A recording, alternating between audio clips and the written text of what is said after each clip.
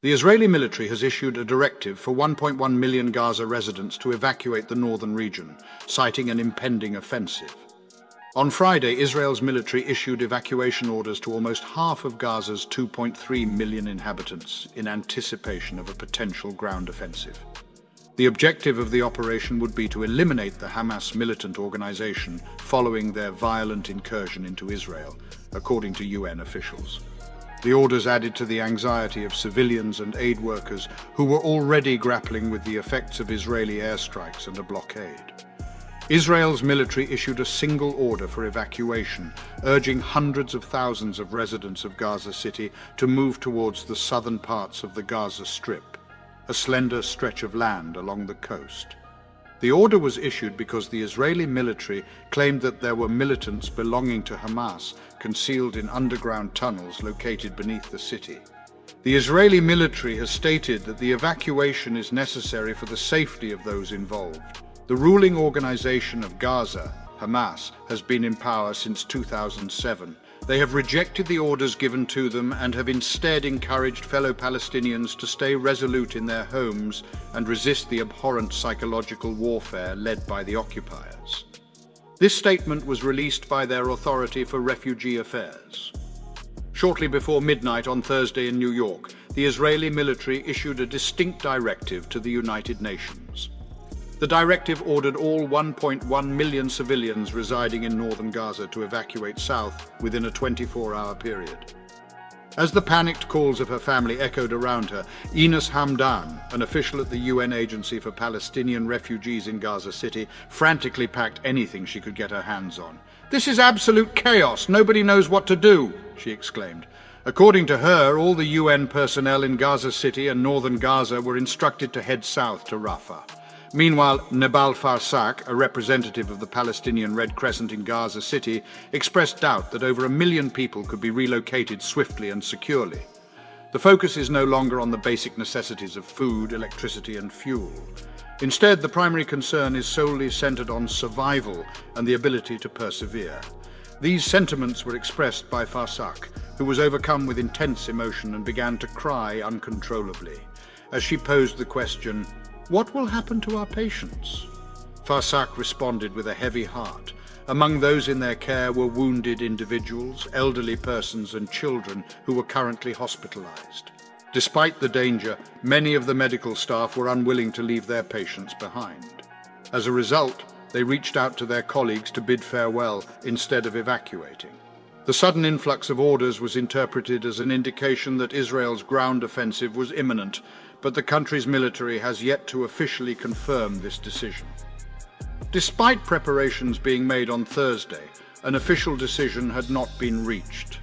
According to Jonathan Conricus, the official spokesperson for the Israeli military, the military will be conducting operations in Gaza in the upcoming days with a considerable amount of force. He has urged civilians to evacuate the area so the military can target Hamas militants.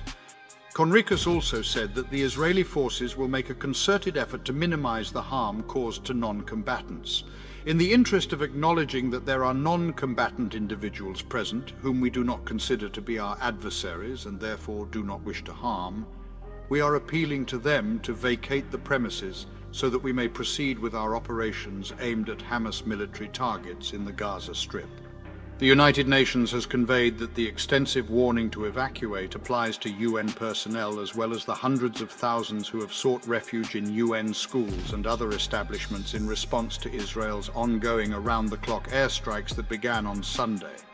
According to the spokesperson for the United Nations, Stefan Dujarric, the occurrence of such a movement would inevitably result in catastrophic humanitarian consequences. Dujarric has made a fervent appeal on behalf of the United Nations, urging for the cancellation of any order that may have been issued in the event of confirmation. Taking this step would prevent the worsening of an already abysmal situation and avert a potential catastrophe. A different official from the United Nations commented that they are currently attempting to attain a clear understanding from high-ranking politicians in Israel. The official, who preferred to remain anonymous because he lacked authorization to speak publicly, stated that the matter was entirely unprecedented. If a ground attack were to take place in Gaza, where Hamas holds power and the inhabitants are confined to a narrow 40 km strip of land, it is probable that there would be an increase in fatalities for both sides. This is due to the intense and violent nature of house-to-house combat in such a densely populated area. Since last Saturday, Hamas has launched an unparalleled assault, and with smaller attacks that followed, it has led to the deaths of over 1,300 individuals in Israel, which includes 247 soldiers. Such a toll has not been seen for decades in Israel. In response, Israel has bombarded Gaza, and the casualties have exceeded 1,530 individuals, according to sources from both sides. Israeli authorities claim that around 1,500 members of Hamas were killed within Israeli borders, while hundreds of those who died in Gaza were also members of Hamas. The number of wounded on both sides is in the thousands. In the current conflict, Israel has been relentlessly bombing Gaza, while Hamas militants have retaliated by launching numerous rockets into Israel. The situation has sparked fears that the violence could escalate throughout the region. According to reports from Syrian state media, Israeli airstrikes caused damage to 2 international airports in Syria. Israeli Prime Minister Benjamin Netanyahu has declared his determination to completely defeat Hamas after their brutal attack in the southern part of the country last Saturday, which resulted in the deaths of hundreds of innocent individuals, including children in their homes and young people attending a music festival. As the Israeli public mourns and seeks retribution, there is a mounting expectation for the government to take decisive action against Hamas, rather than attempting to contain the militant organization within the Gaza Strip. According to the United Nations, the amount of people displaced from their residences due to Israel's airstrikes has increased significantly within a day.